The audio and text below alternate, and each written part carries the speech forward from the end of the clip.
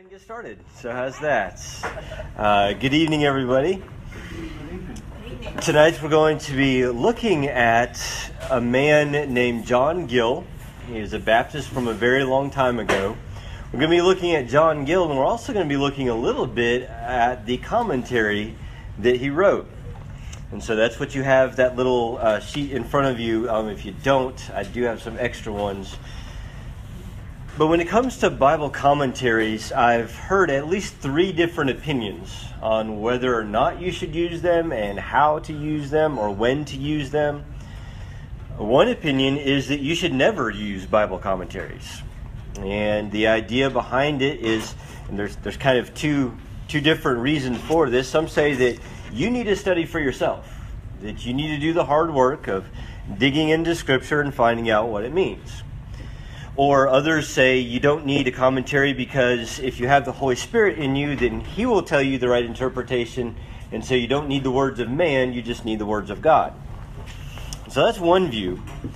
Another view is that you can use Bible commentaries, but only as a last resort. In other words, do your best to figure it out yourself. And then if in all your study you still can't quite get it, well, then you can turn to a Bible commentary. The third view is held to by a preacher named Steve Lawson, and he says the first thing you should do is go to the Bible commentaries. And his view is, why would I not go to all the wisdom of these great men of the past to get my mind at least going in the right direction on a certain passage? So he starts with the commentaries. And there's a little bit of truth in all of those statements. It is true that the Holy Spirit helps us understand God's Word. It is true that you should be studying on your own, that you should try to dig and figure out for yourself. But it's also true that God has given teachers to the church, and that's not just living teachers, that's teachers from the past as well. And also, I do think it's a little bit prideful to think that all those other people needed help, but you don't. I think I can use a little help myself sometimes. So I do believe that commentaries should be used. Now, I do like older commentaries in particular. And so the one that we're going to be looking at tonight is written by, as I said, a man named John Gill. So we're going to look at his life, but then also his commentary. So first, who was John Gill? Gill was born in England in 1697. So most of his life was in the 1700s, but a few years were in the 1600s. So he was born in 1697 to a middle-class family. He had Christian parents, and his father worked in the wool industry, weaving wool into garments. From a very young age, John Gill had a love of learning. He attended a grammar school for a time, and he quickly surpassed even the older students. He quickly passed everybody. He very quickly mastered Latin. He could read some of the classic works in Latin. He also became very good at Greek. Now, again, this is in grammar school. This is all before he turned 12 years old. So he's learning Latin, learning Greek, and actually fluent enough in those where he could actually read books in those languages. Well, he also hung out at the bookstore quite a bit. In fact, he was at the bookstore so often that the people in his town had a saying. You know how we have all these sayings that if something is certain, we say, as sure as such and such, something's going to happen, Well, the saying in John Gill's town, even when he was a young child, was, as sure as John Gill is in the bookstore. That meant it was a sure thing. Well, the language that Gill loved the most was the Hebrew language. And he taught himself how to read Hebrew from a Hebrew grammar book and lexicon. And he taught himself, as I said, Hebrew at a very young age. And then he quit school. There's a bunch of different circumstances that led into that, but basically his family didn't want him there anymore. So he quit school at 12 years old. About that same time, in his church, his preacher preached a sermon, and the sermon was on Genesis 3, verse 9. Now, you remember what happens in Genesis 3. Adam and Eve sin, and they don't run back to God. In fact, they run from God, and they try to hide, and then God seeks after them. Well, Genesis 3, verse 9 says, "The Lord God called unto Adam and said unto him, Where art thou?" Well, that started the wheels turning in John Gill's young mind. And he asked himself, where am I? Where is my life going? What is the state of my soul? Am I headed for heaven or am I headed for hell? And so that sermon made a big impact on him and convicted him of his sins. Now, even though he was saved at around 12 years of age, he didn't make a public profession of faith until 7 years later, until he was 19. Now, one of the reasons he waited to make a public profession of faith is he was a little nervous that as soon as he made a public profession of faith, that his church is going to ask them to be their minister. Well, his fears were not unfounded. He was actually right. The Sunday after he made a public profession of faith and was baptized, that evening some of his congregation met in a home for a time of prayer. And during that evening, he was asked to read Isaiah 53, which of course talks a lot about Christ, and then give an explanation of that passage. Well, the next Sunday evening at the same home, he was asked to preach his first sermon. And so he began his preaching career at age 19. So yeah, his fears were correct, that as soon as he made a profession of faith, they tried to get him to be their pastor. Well, he did serve in that church for a little while, but a couple years later, he moved to London and began to pastor a church there. In fact, he would go on to pastor that church in London for 51 years. So he was a pastor there for a very long time. Now, this church, it actually went by many names because this congregation would move from town to town over a long period of time, and so it was known by different names. But this church had a very rich history. I can't think of any church, much less a Baptist church, that has a history like this church. First of all, you have the fact that the great John Gill was a pastor of this church. But prior to that, this church was pastored by a man named Benjamin Keach. And I don't know if you've heard the name Benjamin Keach. I actually saw, we do have a booklet out in the foyer by Benjamin Keach. But Keach was really the first well-known Baptist theologian. Now, he wasn't the first, but he was the first well-known Baptist theologian. He helped write the Second London Baptist Confession of Faith. You may have heard of that. It's an old Baptist document back in the 1600s. And it used to be the most common confession of faith that Baptist churches used. Well, Benjamin Keach's son, Elias Keach, came to America, and he helped start the First Baptist Association here in America. It was up in Philadelphia. So that great Baptist family, and one of them, Benjamin Keach, was a pastor of this church before John Gill pastored that church. Now, after Gill came a man named John Rippon. John Rippon published a hymn book that had the hymn, "How Firm a Foundation." You've probably heard that hymn. That hymn probably would not be popular if it were not published by John Rippon. Now, John Rippon, I talked about how Gill pastored the church for 51 years. John Rippon pastored that same church for 63 years. So in 114 years, that church had two pastors. Two pastors in 114 years. Well, a few pastors after John Rippon, that same congregation, although it had moved by now, was pastored by a Mr. Charles Haddon Spurgeon. So you see all the big names of pastors that pastored that church over the years. That is definitely a church with a history. Well, anyway, getting back to Gill. Gill wrote many books and many booklets. He once wrote a book defending the Baptist view of baptism, because that was a very big controversy in those days. In fact, it still kind of is amongst some churches. But when American Baptists heard that Gill had written that book, they said, "Hey, can you send some over here so that we can make a defense of our views over here in America?" Now, as we looked at Gill, we saw that he did love the Hebrew language. In fact, he wrote a book on it There's a 334-page book on the Hebrew language, and the reason he did it is just for fun.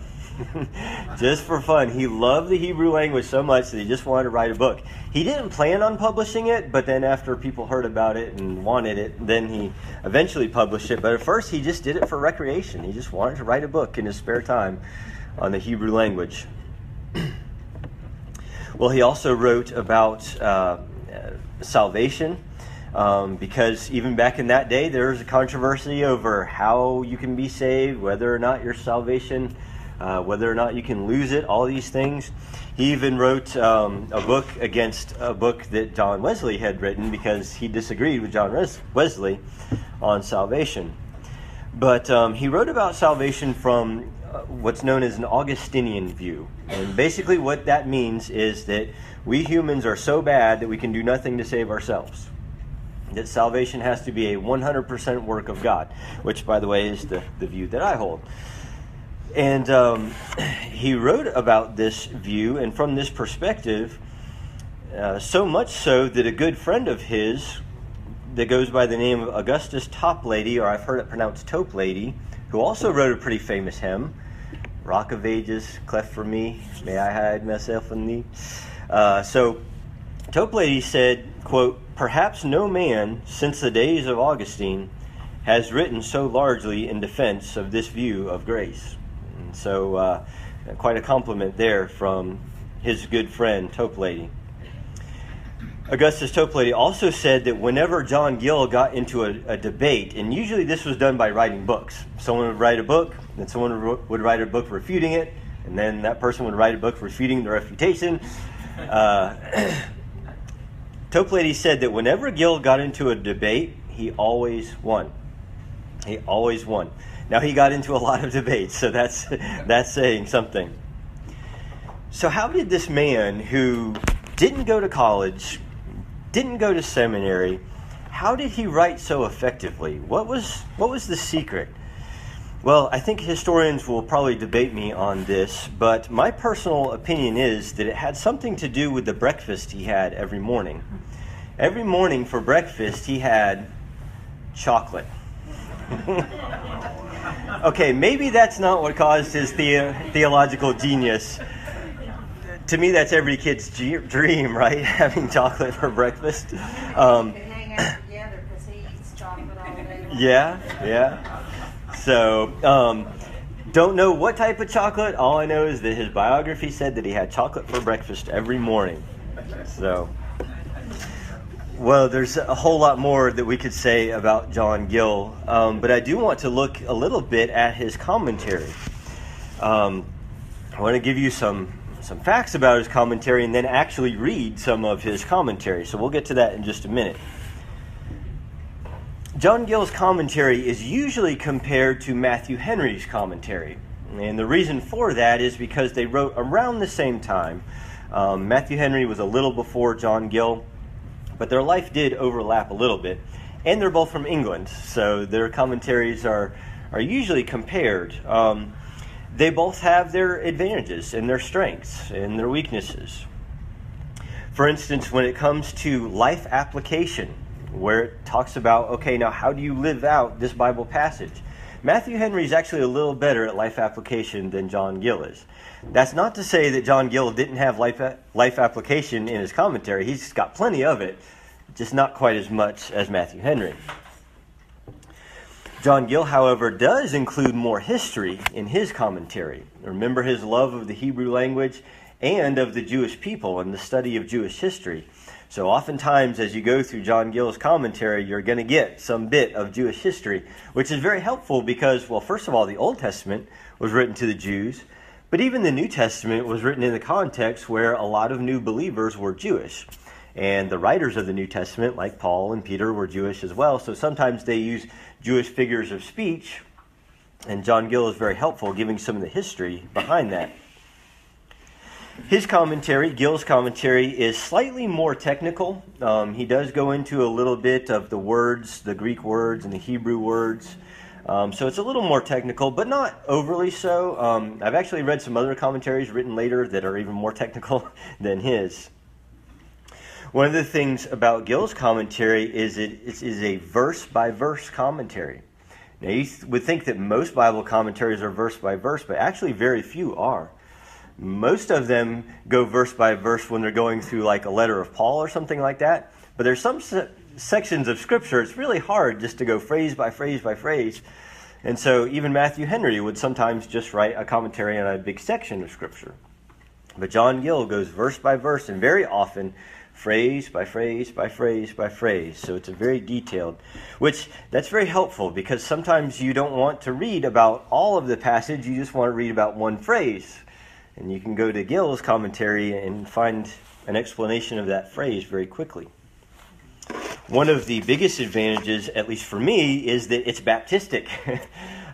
He was writing just after the Puritan era, so he still has a lot of Puritan theology, which in my mind is a good thing. But a lot of the Puritans were not Baptists, and so sometimes you'll get some different views that I wouldn't agree with. But John Gill, even though he would not be technically considered a Puritan, he had a puritanical theology with a Baptist twist to it, which to me is a very good thing. Well, is it hard to read? I mean, after all, it was written in the 1700s. Well, I have to admit, it's a little hard to read. It can be. But sometimes not as hard as you may think. Sometimes you read his commentary and it sounds just like it was written today.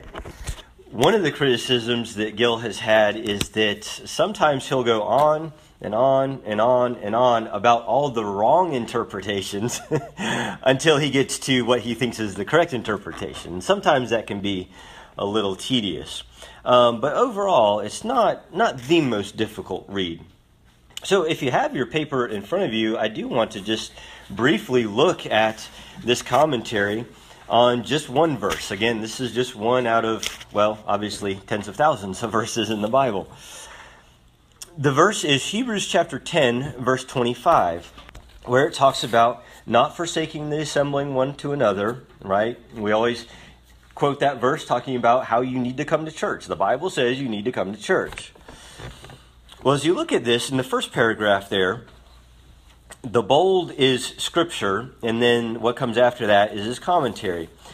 So the Scripture says, as the manner of some is, and his commentary says, or custom, and this prevailing custom among these Jews might arise from the contempt of the Gentiles or fear of reproach and persecution.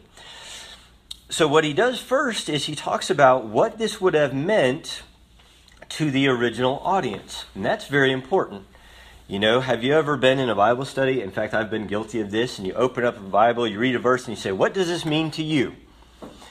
Well, there's a sense in which it was written to you, but there's a greater sense in which it was actually written to somebody in this case, in the first century. You start by asking, what did this mean to them? So Gill does that. But then he goes on to say, and in our day, and then he talks about this evil practice of missing church, and he gives some reasons why. So he starts with the original audience, but then he talks about how it applies to the modern day or in his day, which again is how I believe a good commentary should work. What does it mean to the original audience now? What does it mean to me? How does it apply today?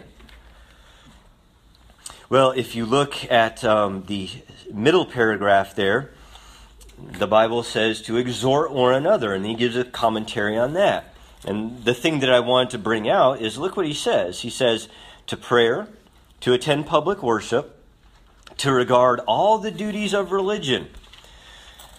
One of the good things about reading an older commentary is that you get to see a different perspective on things. They use words differently than the way we use them, and they use words that we don't often use. For instance, most people say, well, Christianity isn't a religion. Well, obviously, Gill didn't have a problem talking about religion. He uses the word right here. Also, some modern Christians say, we shouldn't talk about duty. We shouldn't talk about being obligated. We should obey God out of love. Well, we should obey God out of love, but that doesn't erase the fact that we have a duty to do what he has told us to do. And so here, Gill uses the word duties. By the way, I heard that he used that word quite often. That was one of his favorite words. So, the last paragraph there, I want to look at a couple things that I think every good commentary should have. First of all, I want to look at a good aspect of this commentary, but then, if I haven't convinced you yet, I want to show you why it's so important to read commentaries. So, last sentence there, he says, "And so much more," this is the Bible, "as ye see the day approaching." Now, he's going to talk about the day. What day? What day were they watching approaching? Well, he gives you three answers. First possible answer, he says, either the day of death, meaning as you see your death approaching, be all the more diligent to go to church. Or, second option, he says, or the last judgment, the day that Christ returns. As you see the day that Christ returns approaching, be careful to go to church. Now, most modern Christians, I think, would go with that second interpretation. They would say that the day being spoken of here is the coming of the Lord. That's actually not Gill's view. Here's the third option. Or rather, of Jerusalem's destruction. So he's saying that the day that was approaching them was the day when Rome would invade Jerusalem and tear down the temple and almost wipe out the Jewish people. So he says that's the day. Now, I'm not going to go into all the details of why I believe that's the correct interpretation, but if you had not read that commentary, and you just read Hebrews where it said, as the day approaches, most modern Christians, their mind thinks that day is talking about the coming of the Lord. Gill says that's an option. Maybe that's it. But he says it's probably a reference to Jerusalem's destruction. Now that totally, at least in my mind, changes the meaning of this verse. Remember, Hebrews was written to Hebrews. They were in around Jerusalem. And so Gill's interpretation, the writer of Hebrews was saying, your country's about to be destroyed. You need to be making sure that you're meeting with other believers. You guys need to come together. You know, all this stuff that we've suffered in the last year. Churches have been meeting less and less and less. And I'm thinking, no, we need to be meeting more and more and more. As we see our nation falling apart, we need to be meeting more and more. Well, now I'm preaching, so I'll stop. But again, if you had read that verse without looking at the wisdom of a guy named John Gill, now he didn't just make up that interpretation. He has a very thorough reason, the context of the book, the context of that passage. And so I for one, don't mind relying at least a little bit on commentaries. I think they're very helpful. So there you have it, a brief sketch of the man John Gill and his commentary. His commentary was the first commentary in English to go verse by verse. And it was the first commentary from a Baptist perspective. So I think that we have a lot to thank God for, because God accomplished quite a bit through his servant, John Gill. Thank you.